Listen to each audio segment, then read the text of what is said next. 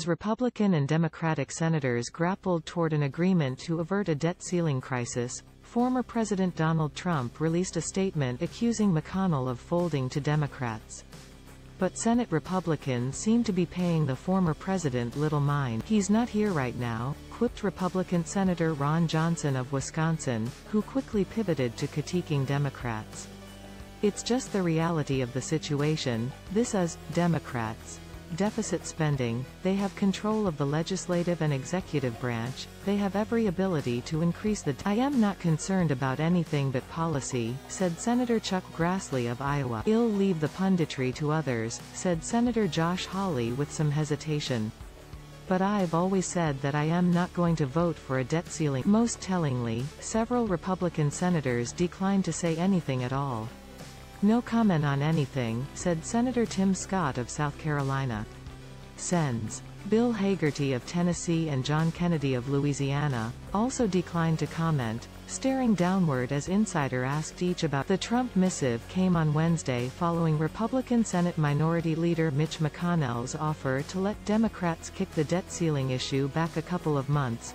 Both sides reached a deal overnight to hike country's borrowing limit by $480 billion, likely staving off a fiscal crisis until Looks like Mitch McConnell is folding to the Democrats, again, Trump declared. "He's got all of the cards with the debt ceiling, it's time to play the hand.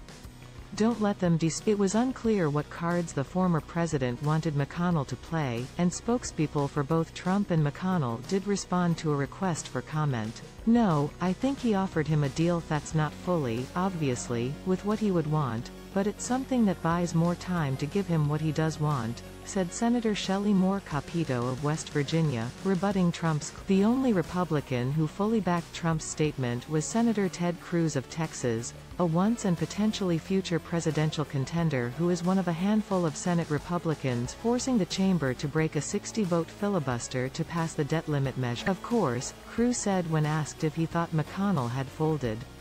"I think the Democratic threats to destroy the filibuster caused him to give in." Some Democrats had begun floating a carve-out to the Senate's filibuster rules on Wednesday to allow them to raise the debt ceiling with just 50 votes.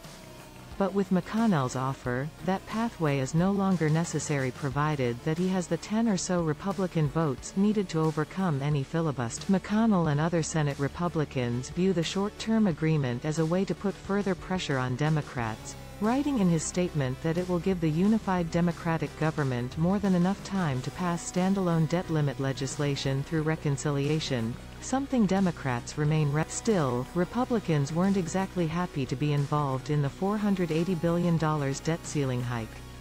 10 GOP senators will have to vote with all 50 Democrats to allow debate on the measure as part of the infamous filibuster process, with McConnell pressing his caucus to find. "The goal is to not have our fingerprints on lifting the debt ceiling," Senator Mike Braun of Indiana told Politico. But at the end of the day, senators seemed much more eager to train their fire on the Democrats' massive, $3.5 trillion reconciliation bill than contend with what the former president, who remains highly popular within his party. "My Democratic colleagues want to pass a spending orgy reconciliation bill that would attempt to tax and regulate our country into European neo-socialism," said Kennedy. "To do that, they've got to read the original article on Business Insider."